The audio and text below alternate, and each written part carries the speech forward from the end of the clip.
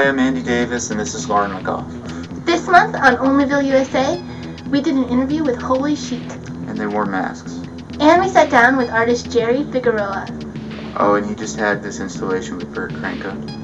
And later, we'll show you some live footage we shot at the Funky Jungle. But first, here is a clip from Dave Fischer's upcoming movie, Do Not Peer into Void.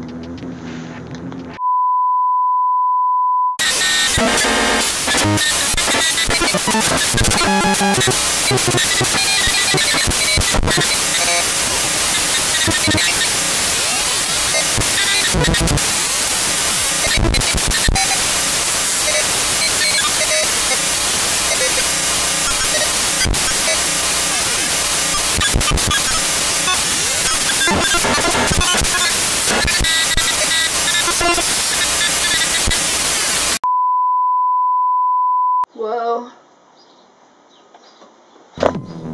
Wow. And now, on Olneyville, USA, Holy Sheet, Gerry Figueroa, and the Funky Jungle.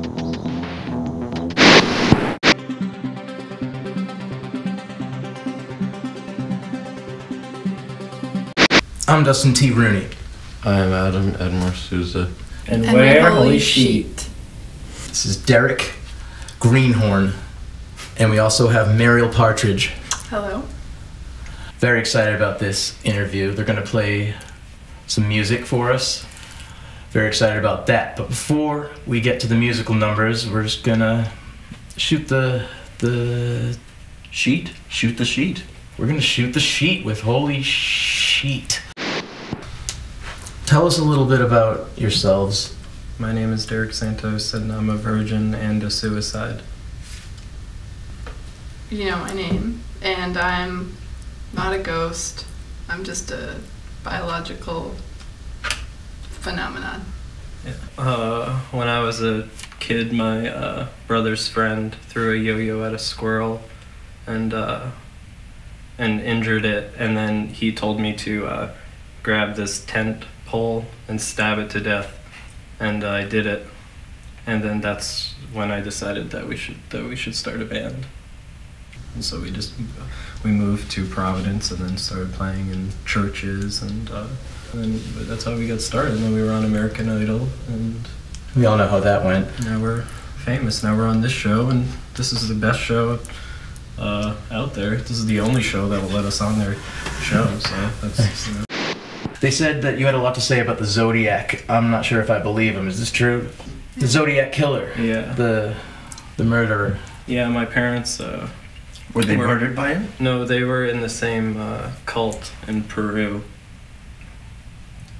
They shared a dog together. Fantastic. Your parents shared a dog with a murderer. Yeah. When was this around? In 67? The dog's definitely dead then. Yeah. Oh, yeah, he's been dead for a long time. But. Awesome. You've been playing at Comedy Connection. Yeah, I just do a comedy routine. I tap dance. And they love it. Yeah, I mean, not probably. They just say that they do it to my face. But. I heard that you're not only not influenced by the Beatles, but something more. We're waiting for Paul McCartney to die. Me too. George was the only good Beatle. Yeah. And that's, for a child molester, I mean. Yeah. I think he married his sister, too. I heard that he married his sister. It's close enough. Yeah. Sort of get out the kiddie pools. Here comes some flipper babies.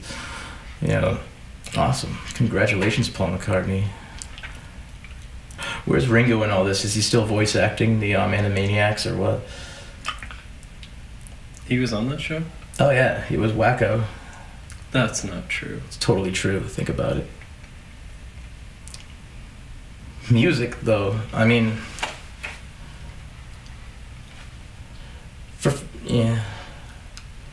music, yes or no? No. What do you think, baby? No. No. You have a television show. I saw it today, first time ever, Make Believe World of Make Believe. It's brilliant. Tell me about that. It's a half-hour show That's For children. For children. On public access.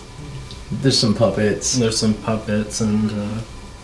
Or are they puppets? You know, it's hard to say. Characters. Yeah, we love if you would come on the show sometime. Yeah, I'd love to come on the show. Yeah. I would love to be just part of that show, even if it's just the janitor. Man, I'll do it. It's easy to find. Yeah, you know, just ask Jeeves. Ask Jeeves, make-believe world of make-believe. Yeah. And then Jeeves tells me, let's do that. It's like the type of show that would be playing in heaven. You know, if you went to heaven, just what would be on the screen, it would just be that show. That's half true. I heard you guys just got back from space. Like you went really far out there, right? Did you visit any planets with life on them? Saturn. Saturn had life. Skittles. Yeah, Skittles. They had a lot of Skittles. Saturn had Skittles. Yeah. No, I've heard of them. They're pro-life. They're pro-life? Yeah, they're pro-life. So that was a little boring. Yeah. They don't believe in abortion on Saturn. I heard it got very exciting. That's why I got Fraser. Brandon. Right. But apparently when you have sex on Saturn, you're still a virgin and the baby replaces your hand. Might make masturbation a little difficult, you know what I mean? 'Cause it's like half masturbation, half incest. Yeah. I think it's more natural, personally. How do you feel? Twizzlers. I like to play this game on the bus where you just touch someone's knee like that. I like that game. Yeah. My cat got sick the other day and I had to take him to the vet, and it was really convenient because he was outside my building. I hate to cut this interview short, but I really, really want to hear you guys play. You like playing a couple songs, playing some music? Sure.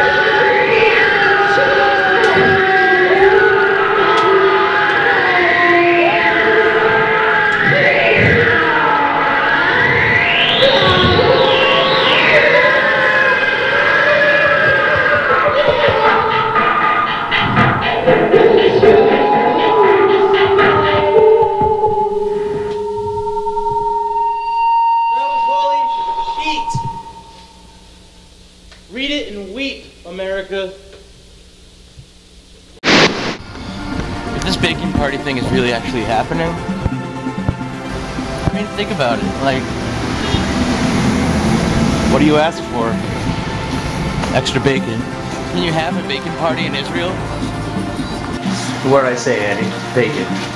They rested applewood smoked patty bacon. I know, it's overwhelming, huh?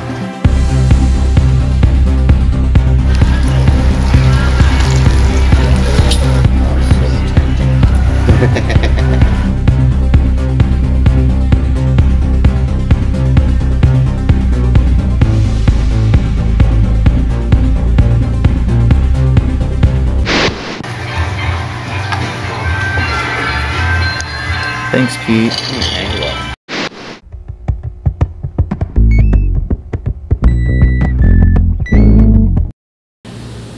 Possibly one of the finest American artists of our day, still living at a mere 20 years of age, Gerry Figueroa. Thank you for being on the show. Thank you very much, Dusty. So how'd you get into art? I mean, I know you're so young, but when did you first get into it? Oh, I know it sounds kind of cheesy, but I was in kindergarten. I was going to school and learning about numbers and junk. Okay, yeah. She was reading the stories and all these words she's saying. I'm thinking to myself, I could put that on paper in my own version. Maybe I could put this on this thing here. Picked it up and then started talking about the cow going over the moon. So I made my own little, shitty cartoon thing of a cow, and one of a spoon and one of a fork. And then I was like, this is pretty cool. The lady, she told me stuff and I put it on paper. It was just like, that's the initial rooting of why I just loved to do anything childlike. Basically, I just always kept it with me. When I was doing the art classes, I wasn't just fucking around. That was my like unleashing. The one part of the school day a week, I could just know what the hell I'm doing. Gerry and art, a match made in heaven. Yeah, definitely. How would you describe the artwork, conceptually, verbally? That's a difficult one. Maybe passionate. Eccentric and wholesome. Let's get some of that on the screen right now.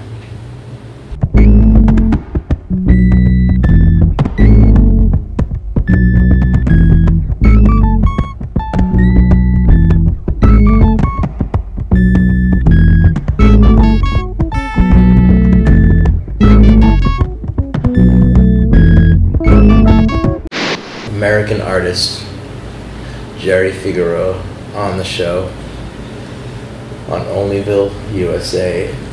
Was there an artist that sort of spoke to you,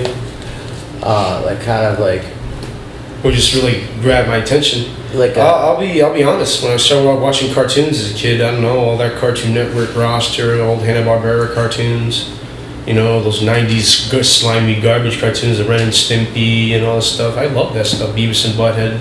I was 4 years old watching Beavis and Butthead and just laughing my little keister off. And it was just, that was the initial inspiration to I saw how roughly they were getting it out. I would always have a notepad and I would just draw the cartoons as I was watching them and copy these figures and shapes and put them in front of me so I could kind of look at it later when they were not giving that certain show. Gerry, how old were you when you realized that cartoons weren't real? They're forever real, They're every time there's a new one, it's a new friend. Depends. And some of the friends suck, so you don't watch them, you don't talk to them. Yeah. For me, SpongeBob was that really annoying friend who showed up everywhere for 10 years. Well, he was that kind of spastic dude that I knew was doing jokes behind my back.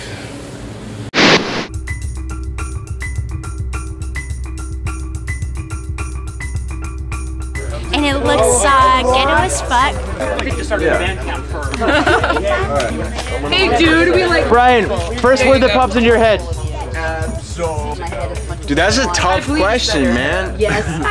$1. On television in Sydney. How you doing? Because I like this one better. I like this one better. That's Gerry. Australia. Did you know he's a genius? Sure, He's ready for a pose. You gotta show his body. We're getting married. It's whatever, it's fine. I'm over it. I need a Dust beer. your shoulder off to the side. The fourth season of Breaking Bad. Call in today and make sure that